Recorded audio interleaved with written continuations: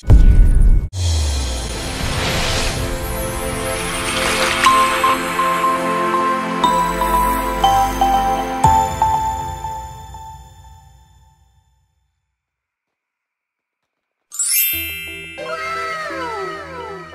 everyone.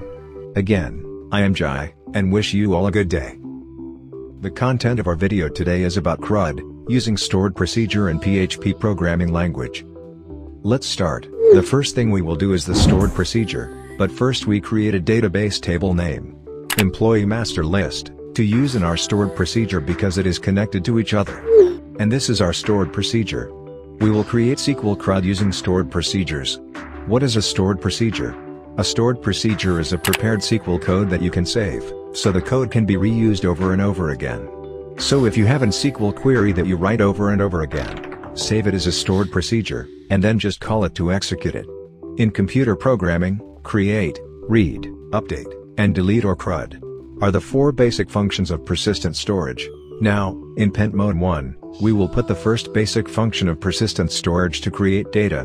Before we can insert data into our database table, we need to validate the input parameters to be filtered, like our first name field example. Let's also validate the length of the value of the input parameters, so that it does not exceed what is set there in the database table. All we have to do is validate all the values of the input parameters. We have set a return function in our stored procedure to stop the execution of our stored procedure. The equivalent of returned in another programming language is break, or the exit.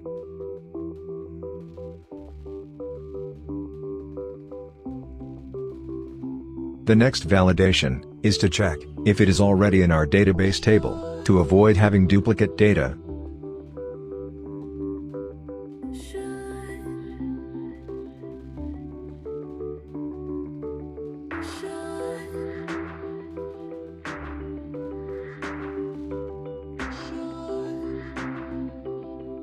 Then we get the last employee number, using the max function of SQL, and let's add one value for the new data entry. And this is our insert function using SQL, to save the data in our database table.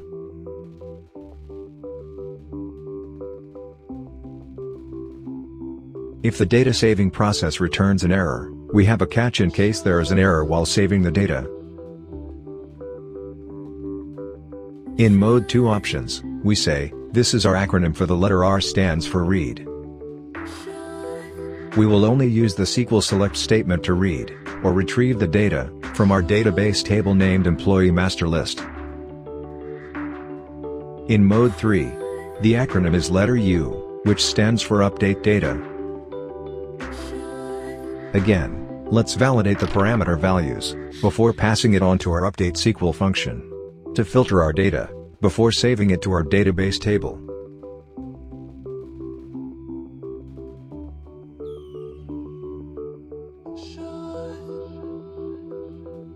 That's it again. Let's first check if the data already exists. In the employee master list table, we will go through the update SQL function. If ever there is no data, let's just return an error message. The condition in our update statement is the data ID.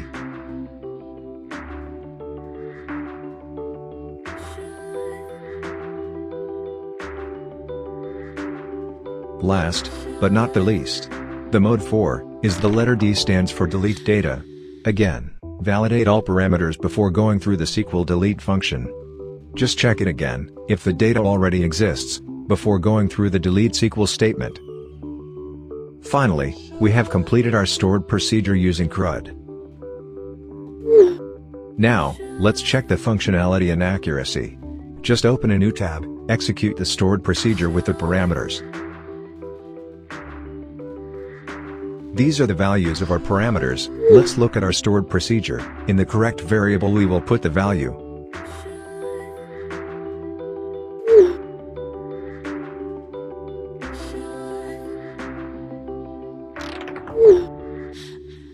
For example, the first variable is the Pent mode.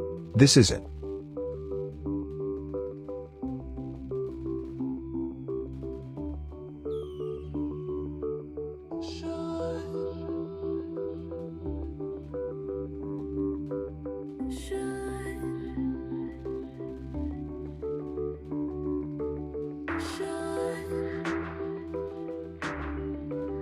Let's click the execute. When the execution of our stored procedure is successful, the parameters values will be saved in our database table. To check if the data is really saved, let's go to Pent Mode 2. Let's just replace it with 2. Oh, there it is. We already have a row of data in our database table. The functionality of the Mode 1 is to insert, or create data.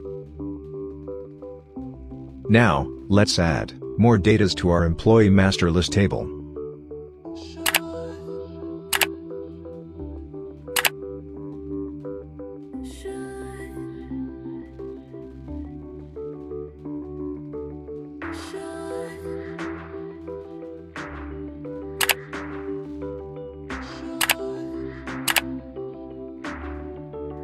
We have finished testing in our Mode 1 and Mode 2 options. Let's take a look at our Mode 3 options and test the functionality.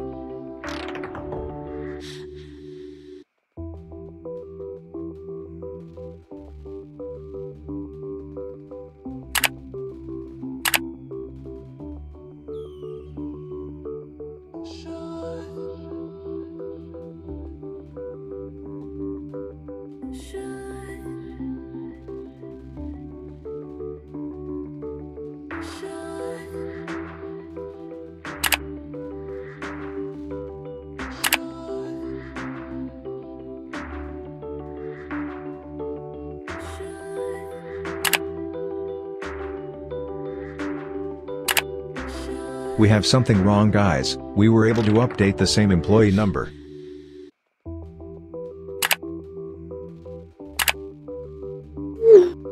Let's fix our stored procedure. Let's add validation.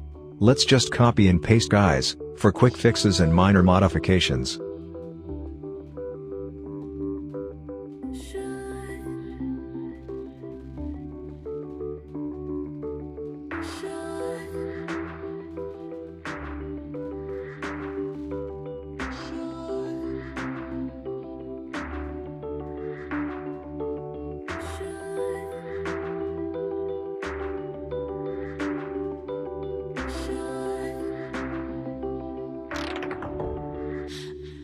There it is. We already have validation for the duplicate employee number.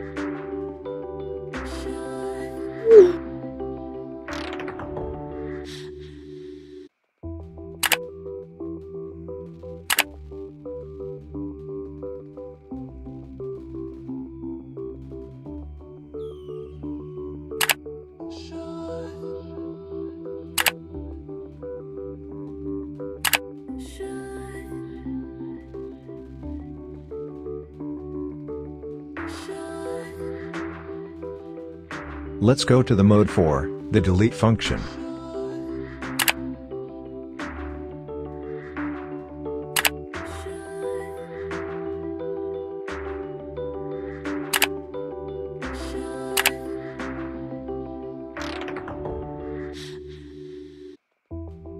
It all works, guys, so we can now use the stored procedure for our users.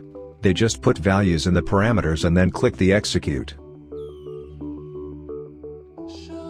The next thing we do is the interface, or application, that our users will use, and it should be users-friendly.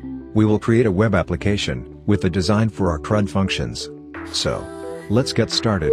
We have 4 menu options. The names of our menu options are as follows: create, read, update, and delete.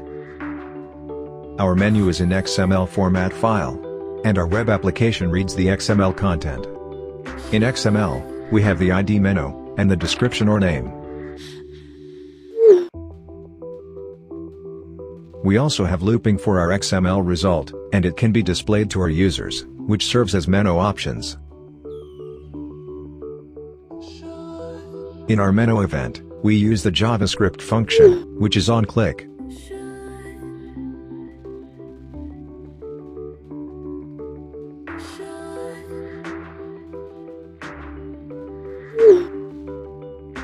These are the menu options, and let's test the Create Form facility. We just fill up the required fields, then when completed, click the Save button.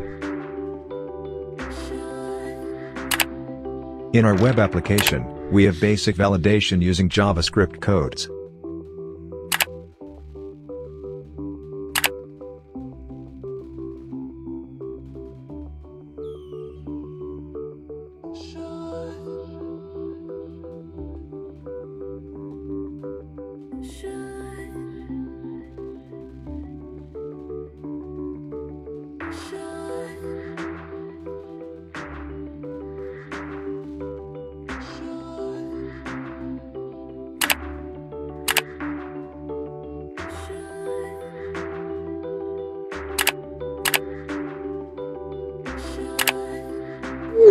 These are our codes. For create, here we input the employee information data.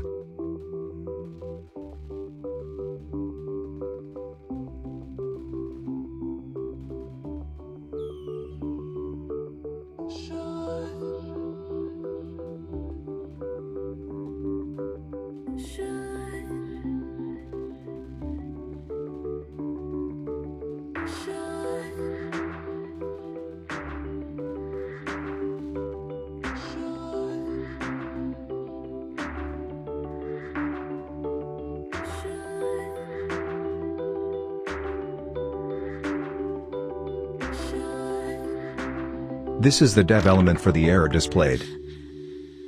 Next is the onClick JavaScript function, for the Save button.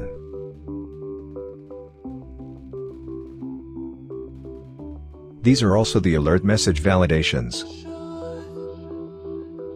These are our input data parameters.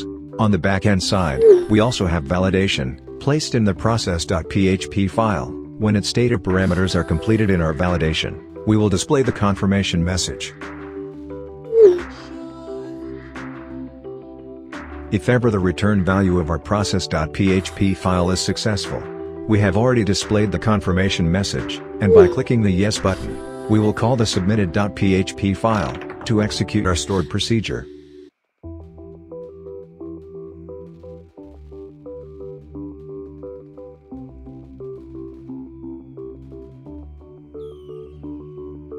In Pent mode, our value is set to 1, because we are in the Create option.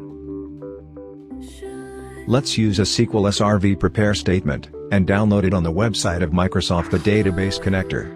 Another topic is how to install a SQL Database Connector. Let's just focus on CRUD using stored procedure.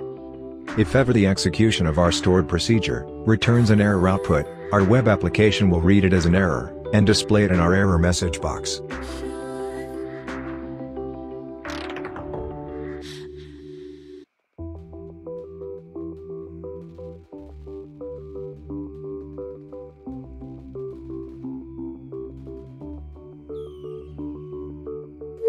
Let's test the mode 2, which is read data.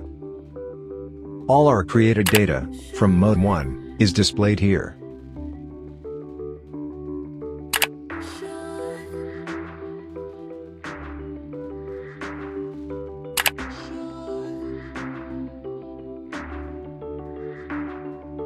This is the data we last entered. Let's go to the mode 3, it's almost the same as the read option, but we just added an update or save button, so that it can be change our data.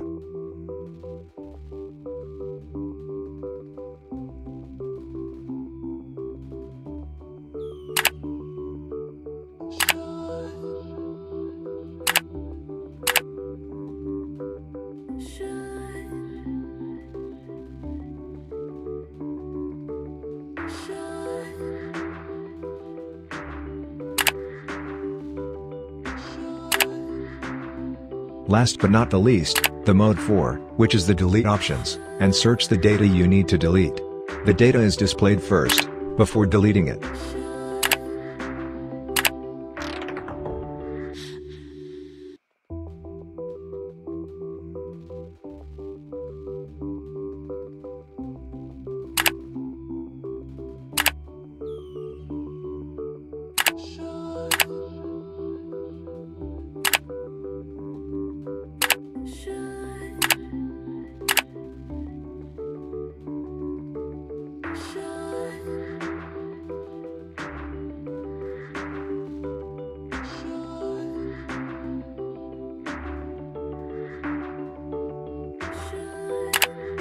Finally, we have completed the CRUD function,